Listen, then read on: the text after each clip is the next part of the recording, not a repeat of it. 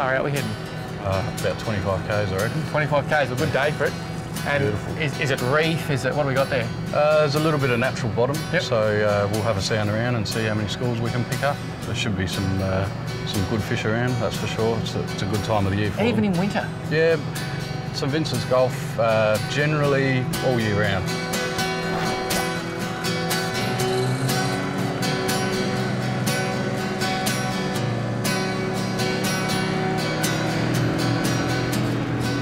What do you reckon about this thing, mate? It's dynamite. I'll mow that down. Bit different, isn't it? Yeah, it's good colour, similar colour to the leather jackets that are hanging around out here. Yep. And if that doesn't work, I reckon that is one of the coolest lures. Tell me that's not a slimy mackerel. Yeah, that's identical. Perfect size, perfect colours. That'll be great.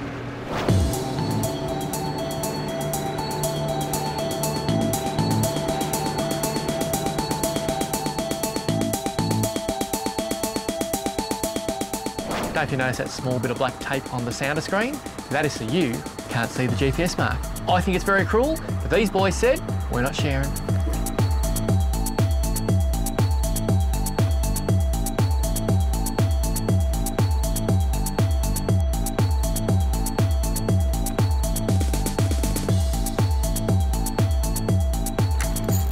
Yep. Oh, well done, mate. As soon as hit the bottom? No, it wasn't on the bottom at this stage.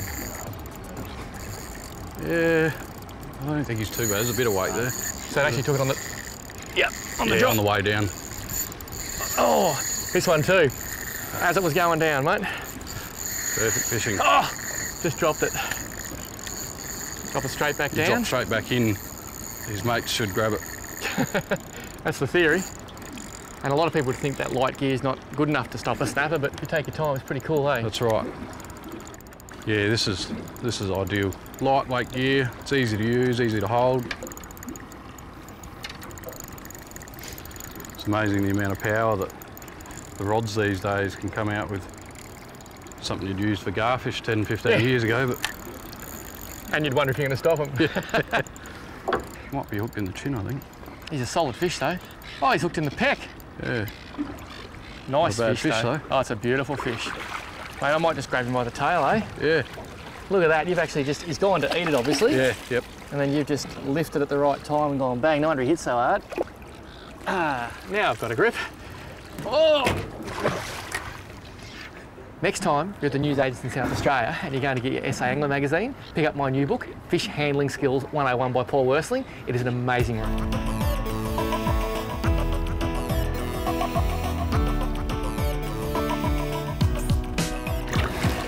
Ah, and there's your beautiful snapper, mate. Well done.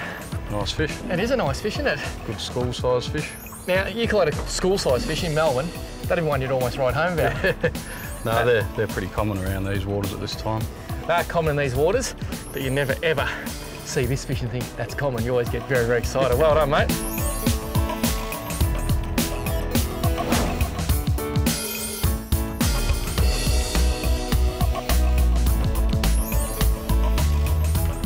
Technique-wise, it's actually very simple what we're doing. It's letting our lure sink all the way to the bottom. When it hits the bottom, just give it a little lift. And what that is doing is just getting that plastic to swim up off the bottom and then swim back down. If there's a school of fish down there, it might be a couple of metres deep. So if you can get it to come up into the school and swim back through them, because the fish know if they don't eat it, someone else is going to eat it, they have to hit it. They just have to. It's that reaction bite. That's what we're looking for.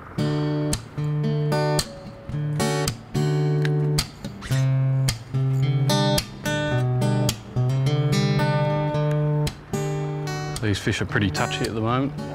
The tide's about to change, so I think they've sort of shut down from eating at the moment. They're not too interested. There are a couple of little taps that we're getting. I think they're probably a little bit of aggression, just sort of not actually feeding. So just a bit of persistence and casting around until you get one that bites it properly.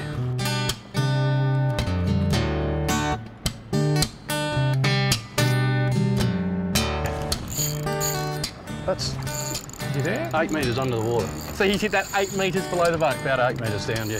That is unbelievable. And who would think you could throw a bit of rubber like that into the water, and as it's swimming to the bottom, a fish comes along and eats it? Yeah, they're pretty active at the moment. We've seen them up on the surface lately, so they're definitely feeding through the entire water column, which is why it pays to cast around a bit. thing you remember about this snapper fishery, we could have 2,000 fish under us, and there's probably 20 of those we really want to catch. There's probably 100 we'd love to catch, and then there could be like 1,800 from this big to this big. So it really is a numbers game, isn't it? You've got to catch a lot of fish to get those big ones. And is there certain times of the tide or stage of the day when you get the big ones? Big ones are pretty common around sunset and sunrise. Yep. But you will get them during the day as well. He's a solid fish, mate. Yeah, that's a nice fish. I'll grab the net. Beautiful fish. Slide him up. Beautiful.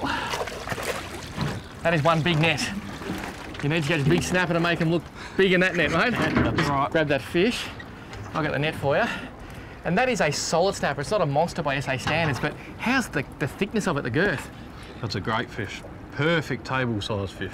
It is, and that fish there is probably about 60 centimetres, and believe it or not, at 60 centimetres, that snapper would probably be about 8 years of age. That's right, yeah, they're a pretty slow growing fish, and you know, those 20-pound fish are up around the 25 to 35 years old, so. Just crazy. In fact, the oldest snapper ever recorded in Australia, caught in Western Australia in 2007, 40 years, 10 months of age, it was 93.5 centimetres long.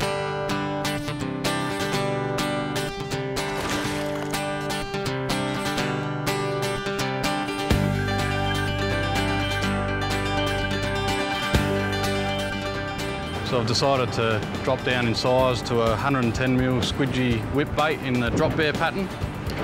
Just pays to try and utilise a few different weights and jig heads. I've started off with 3/4 of an ounce, but was getting to the bottom pretty easily, so I've just dropped back a touch. If the breeze or the tide picks up, you can increase your weights just to make sure that you're touching the bottom.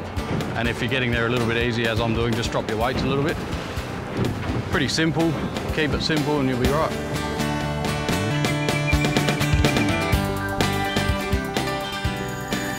Going pretty hard? Going very hard, well done, mate. Bit of patience involved. A little bit of patience. You might not be able to tell, but we're doing it a little bit tough today. When I say we're doing a little bit tough, we're catching fish, but how hard are we working to find them, mate? Yeah, very hard. We're doing a lot of ground covering and a lot of casting and retrieving, and they're there, but they're just not fired up, are they? That's right, yeah. I'm just going to drop this plastic back into the school on the off chance there's still a few around. This fish went pretty hard to start with. You did go very hard. Just downsized the lure as well from about a 14 centimetre lure down to about a 10 just to see if that did anything. It's worked so far, so. Well, what you got to do when things are not working, you just got to try different things. That's right. Here's the fish now. Oh, that's a nice fish, mate. Yeah, he's a nice fish. Beautiful, dark fish too. Yeah, he's quite dark at the moment.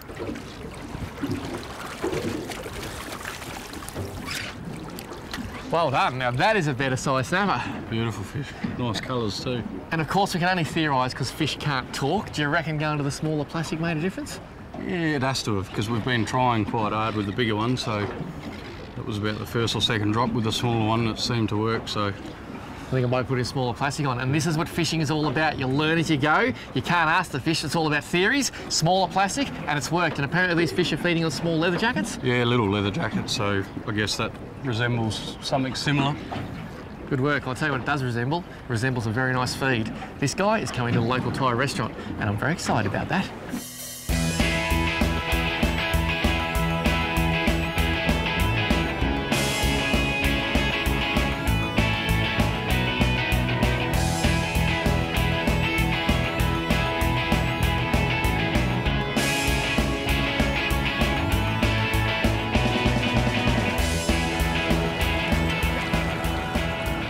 The wind, the waves and the tide have all increased, so on Shane's recommendation we've actually anchored up. It'll make it a little bit easier for us. We just couldn't get to the bottom, we were just moving too fast. Now that it's sitting stationary, Brett and I are just going to cast like a fan, cover plenty of ground, and our jigs will actually get to the bottom, which is where the fish are.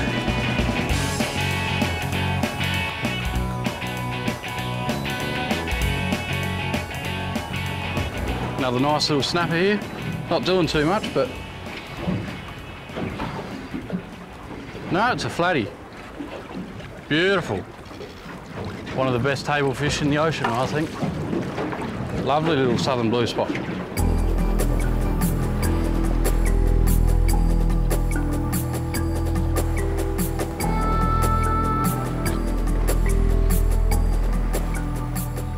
These are just some of the squid you've been using today in different colours and styles. But one thing you must remember is this stuff here called S-Factor. Put it on your squidgies. At worst, it masks human odour. At best, it makes the fish just hang onto your plastic that little bit longer, which gives you time to set the hook.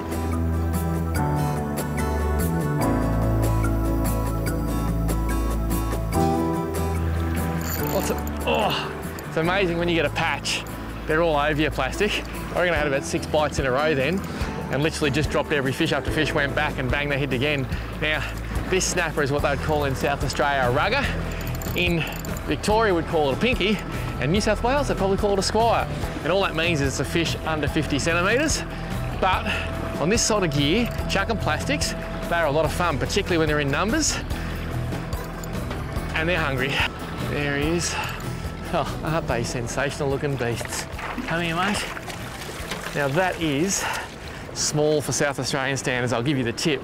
But if you look at that as a fish, the average person would be so happy to come out and catch it. And even though that fish is probably only about 45 centimetres long, it's probably spawned many times in its life. In fact, a snapper will start spawning at around 24 centimetres fork length. That's from the nose just to that bit there. And the reason we set our state regulations is that every fish gets the chance to breed at least once before you possibly put it on the table. You are one very lucky snapper.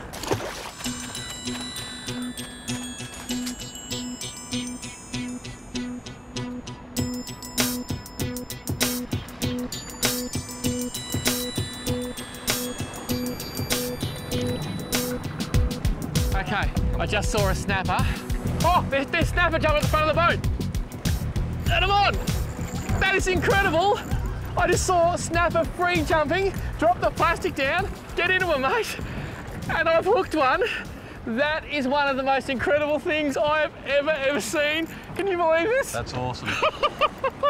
And the wind is making it so hard to fish. There's the second one. The wind is making it so hard to fish. And my cameraman actually said, "What's that splashing around?" We went over, Rick, you're a star, because straight away, snap everywhere. And sometimes things just got to go your way, don't they, mate? That's right. Been persistent, plenty of wind around now, and they decided to bob up in front of us. Wow. So why did the snapper come to the surface here? They push a lot of bait fish up. We've noticed a lot of small leather jackets and some pilchards and little slimies. They've been sort of showering around out here lately, so they definitely move up and down the water column feeding and chasing bait fish. And the incredible thing is too, you got to understand, fish don't feed all the time. They only feed when they're hungry or fired up. Let's not cross lines here, mate. One's just out the back And here. the thing about these fish, they were so fired up, wouldn't matter where you cast, they would have eaten it. They were just on the job. So not the size fish you'd normally expect off the surface, that one? No, you tend to find a lot of sort of 5 kilo plus fish when they hit the surface here, but well, I saw 5 kilo plus fish. I saw their big red tails flapping about, but this is something new for me. I've never ever caught surface snapper. No, we're pretty lucky to have had it recently. Unbelievable. Well done, mate. Yes. It's a beautiful fish. And there is my beautiful fish. How awesome was that? Squidgy flick bait, fluoro, snapper on the surface. I've caught thousands of snapper, but that has got to be one of the coolest. To see them and then cast to them, how good was that, mate? Awesome. It's not too many days you get to go out and sight fish snapper on the top. That was just incredible to see them, to cast, to catch.